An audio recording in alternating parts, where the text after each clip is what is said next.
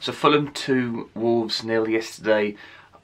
Getting back late, having been on the train, and those of you who were on the train would have known how long that took. It was the most disappointing and the worst I think we've played for the whole of this season.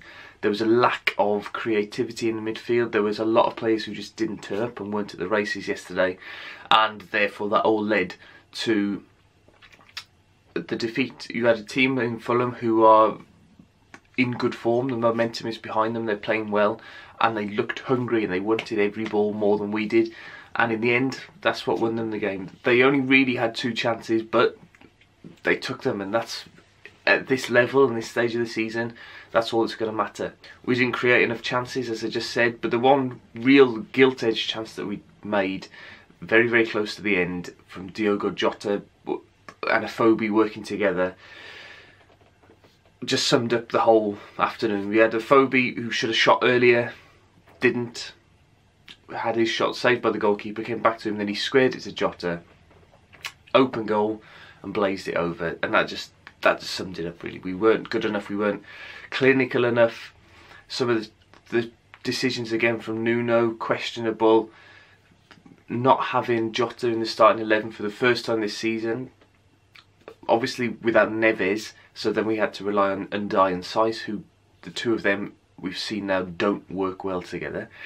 Against Birmingham City earlier on in the season, again they lacked creativity. We weren't clinical enough in that game, and I think it's down to missing Neves. But we now know he's not going to be here against Reading as well, so we need to find a solution, as Nuno always says. We need somebody who's going to be able to win the ball back and use it quickly like he does. Whether that's Morgan Gibbs-White, I don't know. He came on yesterday, didn't have the impact that he did in previous games in the last month or so. But I don't think that's any fault of his own. I think he was just up against Kevin McDonald and Tom Cairney, who are 2 more experienced and tougher centre midfielders. I think the only positive to come out of the game yesterday was Ivan Cavaleiro. He looked like he was trying hard the whole game, whereas Helder Costa on the other side lacked a lot again. I think we've seen over the last couple of weeks he looked as if he was getting back into form, and he did have a couple of runs yesterday, but as a whole performance I thought he was really lacking. And the defence for the first time this season were poor. They were slow to react and they were clumsy and nervy, which then led to John Ruddy being nervy at the back as well, punching a few times instead of catching the ball. Now at the time I was unsure of whether Ruddy was to blame for the first goal. The shot came in from Mitrovic and he made a good save down to his right. In the end, I accept now that he wasn't at fault. He made a save down to his right, and then Bennett just stopped on the edge of the box. He didn't continue to track his man, and then Sessegnon had an easy tap in. So that was really, really disappointing. The second goal, from again so far out, perhaps Ruddy could have saved it. I haven't actually had the chance to look at it again. So yeah, the last 3 games of this week have been really, really tough, and to have only picked up 2 points out of 9 is a little bit of a worry.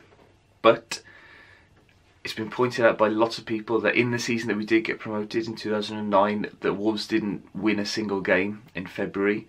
We've got a handful of games over the next month or 2 which are certainly winnable, but we need to make sure that we do win them. I think the emphasis is on the players now, and can the players see us over the line? Because if you were at any other team, or if any other team was top by 10 points or by 9 points of second place, it could be 6 today if Cardiff beat Bristol, but if any other team was that far clear, you would say, well, they're up, they're just having a little bit of a blip at the moment, it's fine. But because we're Wolves and because we've done this before, it's just in the back of our minds that it could be easily thrown away. So the players need to step up, show the little bit of experience that they've got. They've played in the Champions League, lots of them, they've played at higher levels. They just need to make sure that they see out these results now. Somebody else pointed out yesterday on Twitter that Nuno only won 1 of his last 9 games last season at Porto, which ultimately led them to losing the title. But in that time, They only lost one game as well, so a lot of draws. And perhaps that's what we could see in the next couple of weeks as well. Lots of tight games. Lots of teams have sussed us out now. Lots of teams have worked out how to play against us, and they realise that if they press high against our defence, they can cause mistakes. So we just need to learn from that and make sure that they don't happen again. Let me know what you thought of yesterday's performance. Was there anybody that stood out to you as being particularly poor or particularly good? What would you do now about the John Ruddy situation? Would you blame him for either of those goals?